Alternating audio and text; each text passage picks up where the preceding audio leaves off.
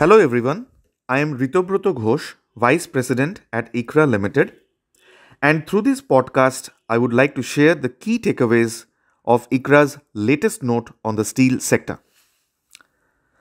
Domestic steel companies face a bumpier road ahead as the external environment becomes more challenging. In the last quarter, the industry's absolute earnings plummeted to a 9-quarter low due to a combination of factors which included A. Falling realizations and B. Elevated coal and energy costs. According to ICRA's latest note on the steel sector, the industry's full year operating profits are expected to contract by as much as 45 to 50% year on year in financial year 23, leading to the free cash flows slipping into negative territory after a gap of 2 years. Dependence on external financing to meet committed expansion plans is likely to increase going forward, early signs of which can be observed in the gradual increase in the industry's borrowing levels.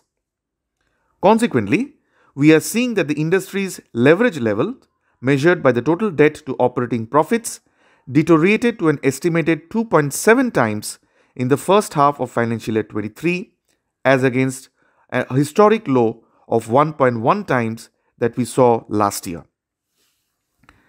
Next, on looking at the demand-supply scenario, we find that the government's infrastructure-led growth model has inched domestic finished steel demand to register a double-digit growth of 11.9% in the first 8 months and looks poised to close the year with a growth rate of around 8%.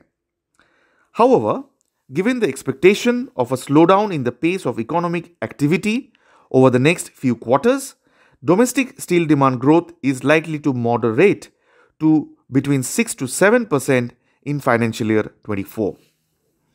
ICRA expects fresh steel capacities accumulating to 21 to 22 million ton per annum being scheduled for commissioning in financial year 23 and 24.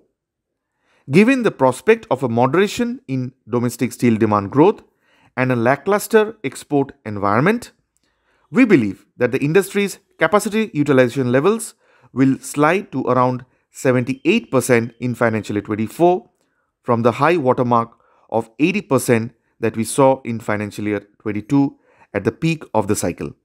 Thank you.